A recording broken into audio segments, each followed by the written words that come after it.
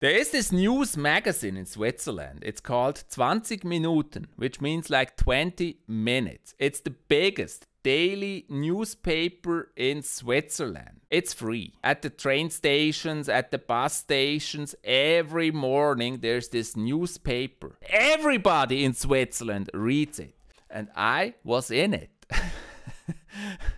And everybody read it. I'm gonna show you the article and my feelings that I had with that. I'm gonna tell you that story. As you know, I was casting ESL Swiss. Somebody from 20 Minutes, he wrote me on Twitter. He said, yeah, he would like to talk to me about esports because I'm a caster for ESL, if that would be possible. And he also wrote something like, well, with your age and you're having children, that's certainly special, and he would love to talk to me about that. Of course, I was very nervous when I read it. I mean, who wouldn't be? This is so exciting. If the biggest free newspaper of Switzerland asks you for an interview. It feels kind of crazy. No way I'm not gonna give you the interview. It's hard because I've never done it before, but you have to go where it's hard, because you learn most. So yeah, I prepared for that phone call. I did not know if he has bad intention or good intention, what the article would be about. And so we talked why I'm doing YouTube, how it started, what my goals are for YouTube. First I asked him, is it gonna be an article about age?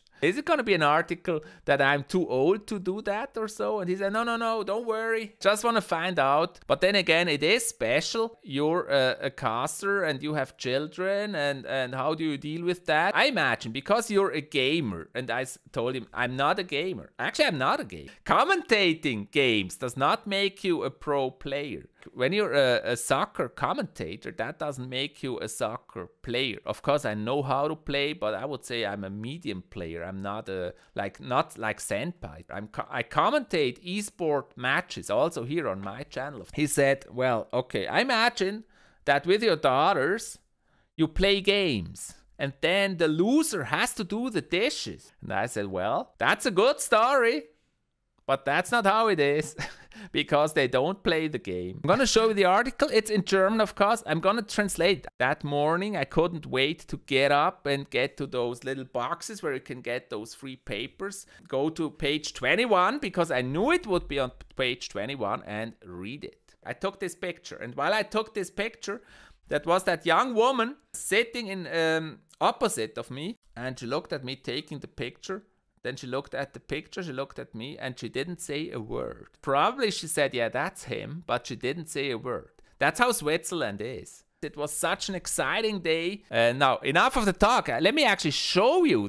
That is the newspaper article where I was in. And what it says is, I'm going to translate for you. The title is, my children are very, very proud of my esports hobby. Then it says, ChiefAvalon is an expert in mobile gaming. He commentates Clash Royale, Swisscom Hero League. His videos were clicked more than 1 million times, and he has about 20,000 subscribers on his YouTube channel. And the funny thing is, when I read this article, I didn't know it. I actually went to my YouTube page and checked if that with the 1 million clicks is actually true. And I was really surprised that it is true. My YouTube channel has 1 million clicks. Actually, a bit more than 1 million clicks. In Switzerland, only in Switzerland, of course. He's one of the biggest content creators in terms of mobile esports. His area of expertise is the online strategy game Clash Royale. The reason for him being in the gaming community today,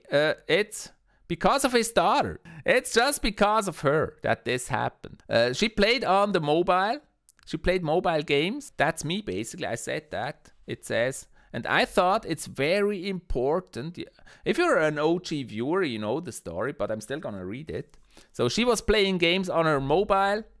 And I thought, that's me, it's important to know what she's doing there. And since then, I became a passionate gamer and part of the bigger mobile gaming community. I also talked with him about how I learned what a positive, supportive community it is, and that people that are not inside the whole esports and gaming community, how they really don't know how supportive and positive this whole community is. It's really amazing to be in there. And yeah, I can make a video or I can tell you if you're interested how the story went on, because this is actually really short. She was playing, and because of her I started with Clash of Clans. I became part of the community, part of Clan Wars. I started making YouTube videos.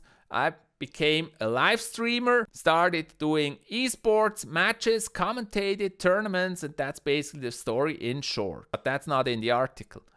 The article just says he's a passionate gamer. Clash Royale is the biggest esports title on the smartphone market. Supercell developed it and organizes international tournaments with prize money in the millions.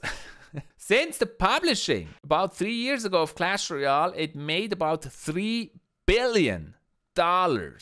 Isn't that crazy? $3 billion. And that's reason enough for the Swisscom Hero League to have the game besides well-known esports titles like League of Legends. The game was revolutionary, ChiefAvalon said. The hype was big and esports followed fast. He, that's me, is a Hero League commentator. He studied computer science and does this as a hobby. It's not for the money, it's a hobby. And he said, that's me again, don't be confused, I want to build the esports community with Clash Royale, and I want to create a supportive, positive community. And then it says, and that's right here, his children are not gamers, are not as passionate gamers as he is, but they see his hobby very positive. He says, that's me, my kids are very proud of me and what I do, says the father of 4. So that's this news article. Isn't that amazing, guys? Isn't that totally amazing? Of course, everybody's seen it. But it's actually funny how people, they will not come to you directly and talk to you about it. At first, they're very reluctant because it's a hobby. And then one after another, for the next 2 weeks, it was really one after another, talked to me about it. What was really amazing is I only got very positive feedbacks. Everybody, I mean, there were basically two kind of questions. One question was, what is esports? What is that all about? Do they game on mobile devices, or how does that work? And what kind of game is this? So that was one kind of questions. And the other kind of question was basically, well, this is so amazing that you're doing this. It's not really a question, but they said, a lot of people came to me and said, hey, I'm also a gamer. And I think it's so amazing that you're doing this. And that basically also fits the quote that I had here at the start of the show. Of course, it was something new for me to do, a new step, to give an interview and to be in that article. I was very nervous, but afterwards it was a very good, positive experience. It's very cool. I mean, not many people have been in that magazine. It's very cool. If you haven't fallen asleep, please let me know what you think in the comments. I'm very curious for your comments. That's this story. The story I wanted to tell for a while now, how I came into the newspaper in Switzerland. On page 21 with a big picture. Big picture. Please put a comment if you have any questions. By the way, I did not know the headline when I talked to him. He made the headline afterwards, and I think it's a good headline. It just says the children are very proud of my hobby. And I think the whole article is very, very positive. Big thank you to him who wrote this article. Let me have a quick drink here. My merch, by the way. So we had the quote of the week. If you do what's easy, your life will be hard. If you do what's hard, your life will be easy. I think that also matches this interview. Giving your very first interview, and that was my very first interview with a newspaper.